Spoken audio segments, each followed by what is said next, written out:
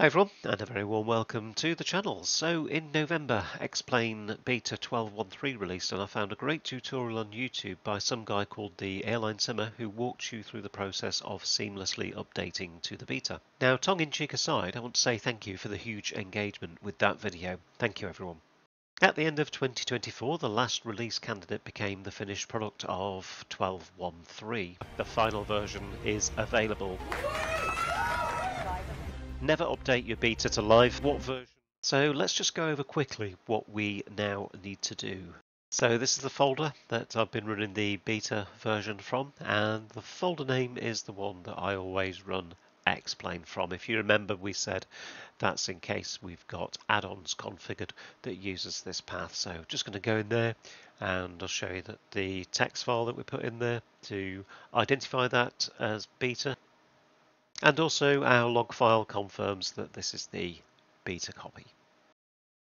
If we go ahead and look in the one called the last stable version, again we've still got the text file in there that we created just in case we need another form of identification, and the log file here confirms that this is the former 12.1.2 version. So I'm now going to rename the beta one as shown. It's now the old 12.1.3 beta, and I'm now going to rename the production version that we've been running 12.1.2 on, and we're going to rename that back to prod. So we'll now go ahead and run the installer. It's just there, look. It's just parked, and then you can always move it over if you do not want to leave it there.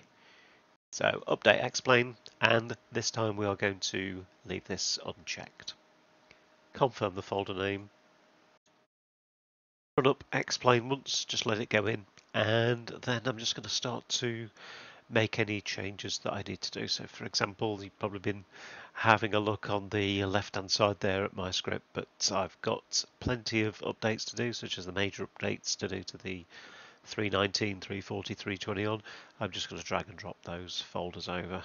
I've got some joystick commands that I need to reconfigure for a little script that I run, some X camera settings, the Zebo to update as well. So that's it. Hopefully you found this follow-up video very useful, and if you do have any comments or questions, do drop them into the comments below. And as you've been doing, please do like, subscribe, and keep on interacting with the channel.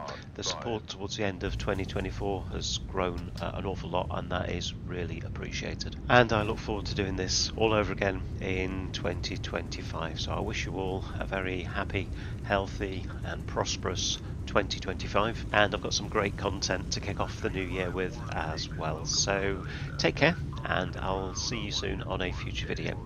Thanks again everyone, and bye bye.